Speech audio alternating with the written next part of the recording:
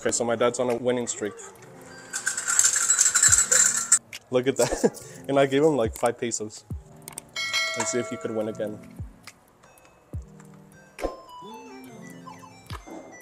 Oh, so close. All right, guys, so right now we're gonna take you guys to the Benito Juarez Museum, and we're just gonna give you guys a look, so let's go for a bit. We're gonna leave my mom here, because she's setting up, guys. And me and my dad are gonna take you to the museum, so let's go. All right, guys, so we got my dad mic'd up. He got his mic. I got my mic, so we're gonna go now. Let's go. All right, we'll be back, Mom. We finally got some mics, so you guys will be able to hear us crystal clear. Okay, guys, so we're going to Museo Casa Juárez. This is a museum here in Chihuahua, and it's literally like what it says. It's Benito Juárez's, it's his house, so we're gonna go in. We have to pay 11 pesos.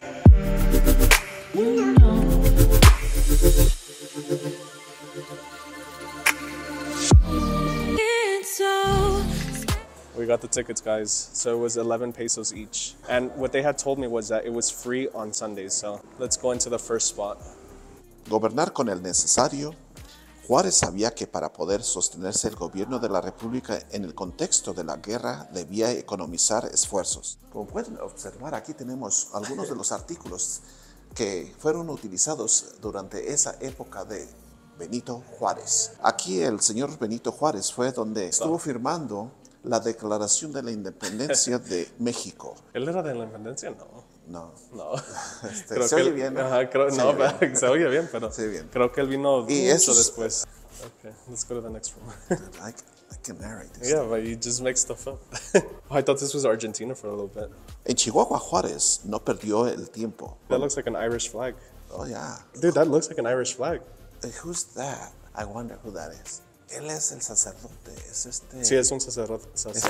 This looks like it used to be an office. That looks like the main desk, and then looks like the actual house. A secretary desk. So this is the first little room, guys. So it's just this. Look at that room. Look and at then that this. cantera. Oh, yeah. That's beautiful. Gobernación Nacional.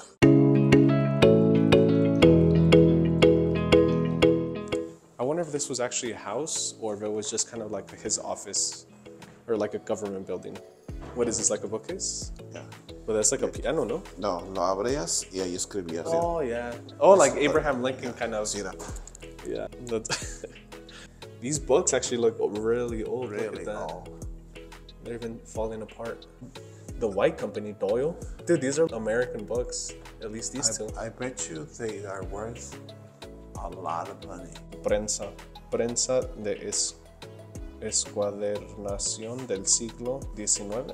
This is from the 19th century. It's like for papers, like printer. A binder. It's binder. It's binder. I thought it was like a printer. Okay, wow. That's este really está cool. Extraordinario. Ahí está Benito Juárez. Ese es Benito Juárez. There's Benito Juárez, guys.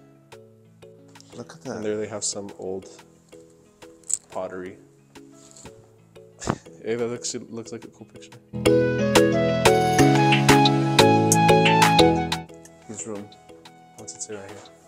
Supongo que Pepe y Belo están yendo a la escuela. No, de sus hijos. Está del Benito Juárez, Chihuahua, enero 12 de 1865. 1865. That was a long time ago. A lot of things. That's nice. I like the house. Oh, this is cool. Oh, las monedas viejas. Monedas de cobre. Si ustedes encuentran una, if you guys find one like this, let me know. I want to buy it. Quiero leer de lo que dice aquí de las monedas. Monedas acuñadas durante la intervención francesa por disposiciones del presidente Benito Juárez para financiar la guerra contra los invasores. Eran conocidas como cuartillas y tlacos. Wow. Yeah. Oh yeah, these look old. They're old documents. Look at this. I love this kind of stuff. Do you think it's an original? Yeah, I think so. Those coins that we just saw were from the French invasion.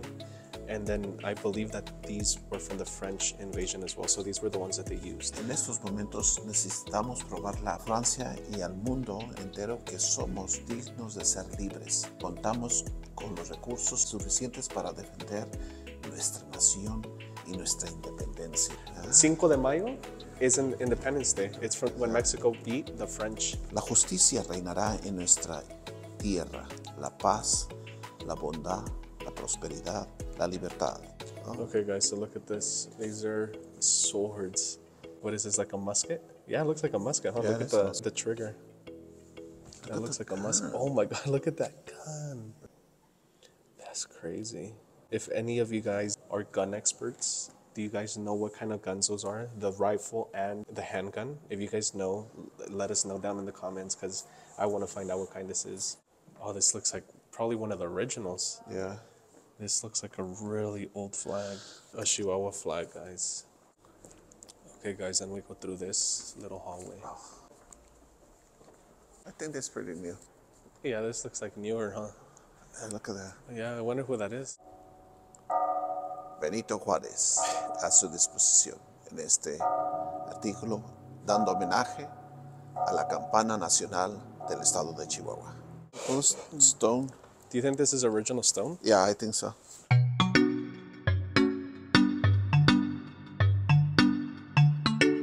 Este paraguas y este bastón fueron objetos pertenecientes a Don Luis de Razas.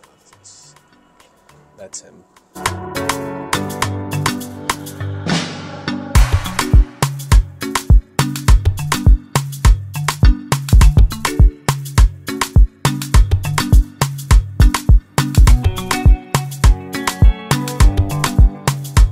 Juan McDonald. Who was Juan McDonald? He was also a military guy. There was a military guy in this cuartel. Ajá. His name was Juan McDonald. Nah. Right there. Do you see it? Juan McDonald. Do you see that? Juan Yeah, McDonald. he's probably of American ancestry. That's Irish. McDonald. Yeah, McDonald. He might have even been one of the Irishmen that fought for Mexico during the U.S. war. Possibly. I have no idea, but I know that a lot of Irish fought for Mexico during that time. And his name is Juan McDonald. Crazy. Iflick. There's another one right there. Yeah, there's various. Teodoro Iflick. I saw various ones that have English surnames. Yeah. It's crazy.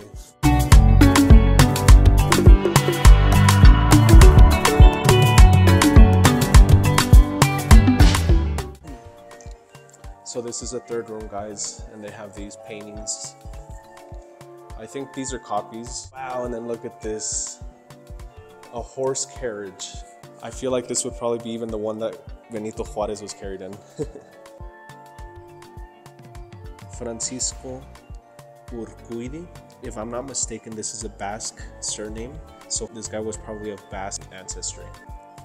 This one is beautiful. Kind of looks like kind of goth though, doesn't it? Because the lanterns and all that. But you gotta imagine, at that time they didn't have electricity. So lighting those during the night when they were traveling overnight, that must have been super important. So look at the difference, guys. So my dad is 5'11". So imagine how tall that thing is, guys. That thing's at least, what, 6'6"? No, 7 feet, no? Probably even 7 feet. My dad's saying that this was the monster truck of those days.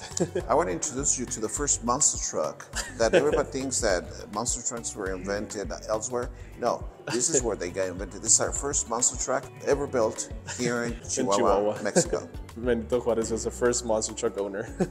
This is the first monster truck. Yeah, it's huge. Guys, look, those are past day car shocks. You could see the bands. This is a shock. This is the design, and it's made of cowhide. This is made of cowhide. Yeah, oh yeah, you could tell. It's a cowhide thing. Look at that. And look at the springs in the bottom. Those are for, yeah. This is a 4x4 right here. 4x4 all the way. That was Gravedigger, the original Gravedigger.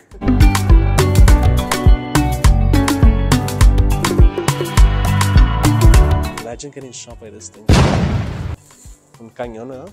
You put powder, then you put the string, the fuse, Then you put the cannonball in here, and with the stick, you go to put in the cannonball.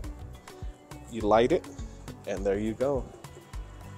Look at this, guys. Here's another one, but this one we could actually see and touch. Oh, dude, this is really cool. Oh yeah. This one's pretty tall too. Oh, and look, this is where they connected the horses. Yeah. They connected them from here. And Okay. this is the inside.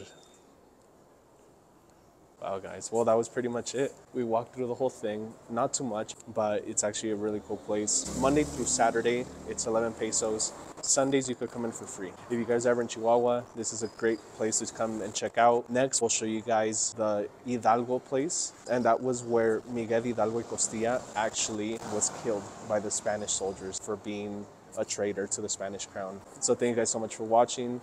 I hope you guys enjoyed. I hope you guys have an awesome day. And as always, God bless. So he's signing a logout book, and it just says where the people came from.